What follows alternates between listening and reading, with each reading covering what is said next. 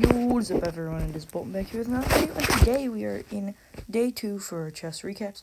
So, I just want to point out, look at the accuracies of this game, 38% to 43%.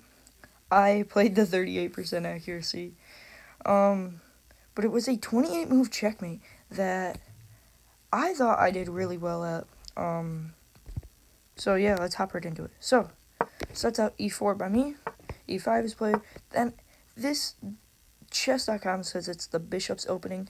I call it the London because I think that's what it's actually called. So I play that. I'm not very familiar with it. I just tried it. They play queen f6. So I'm already up. I'm already at a plus 1.2. So I respond knight c3. They respond bishop c5. So as well, playing that move, it threatens checkmate on f2. So I block their queen from getting there with knight f3. Then they play g6, which is a blunder, so I'm already up to 6.9. I castle. They play g4. I play knight e1, which I should have played knight to d5, because then that attacks their queen. But knight e1 is played, d6. Then I play d3. Then they play h6, bishop e3, h4, bishop takes, d takes c5, h3, trying to break away that 2 on 3 and try to give my king a little extra room. G takes h3, g takes h3, bishop takes h3, and now I realize at this moment that I could have just blocked him from taking my rook with my knight, but instead, in the game, my thought was, okay, I'm about to lose a rook, so I need to try to find a way to create a threat.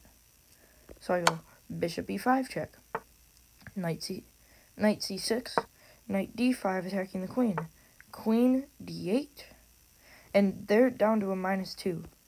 Okay, they were at a -8. Then they played that and they went down to a -2. So I'm losing at this point. Knight g2. Bishop d7, a3, h3. Then I play knight to g3, knight g e3, h2 check, king g2. Now the reason I did this is so that if he goes to promote and he promotes, I won't take with rook. If he takes with his rook, I take with queen. I'm up a pawn. Queen g5 check. I play knight there, which I realize is a blunder, but he doesn't find that he can just take with the bishop. Hold on.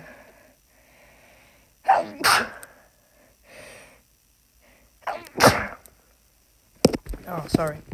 He plays long castles, so just watch out on long castle. Okay, there's one piece that is undefended if the knight sitting on c6 moves. f3.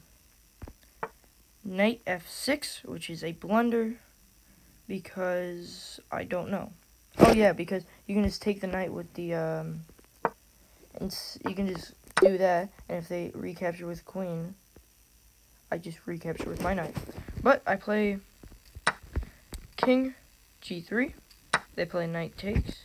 I play e takes d5, queen f4, and this is where I spot how I have a mate in 6 moves. King f2, I have to move it out of the way. Knight d4. Bishop takes. Bishop takes d7. Check. Rook takes d7. b4. Trying to trade off those pawns. He takes. I take. And now my rook is wide open. But he plays that, which is the best move. But he didn't see this coming. And as you see, it's a -20. Mate in 4 for him, and he plays one blunder. Knight takes f3, and I mate him with the rook. So I was completely lost in this situation. I think, actually, if we go back to the game,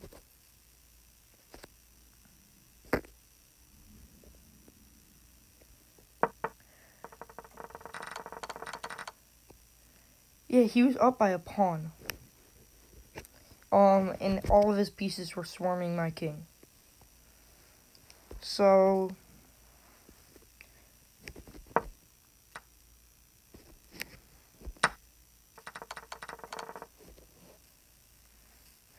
it was a pretty crazy game.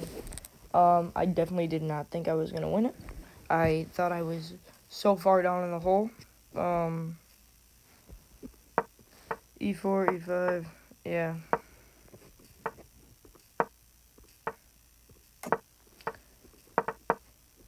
It just, I feel like I'm doing a lot better. And that was a 796. And I think when I played in that game, I was definitely not a 791. That's what I am now. I think I was like a 756 or something. But I'm a 791 now. But hopefully you all enjoyed day 2. And I'll see you all in the next video. Peace out, guys.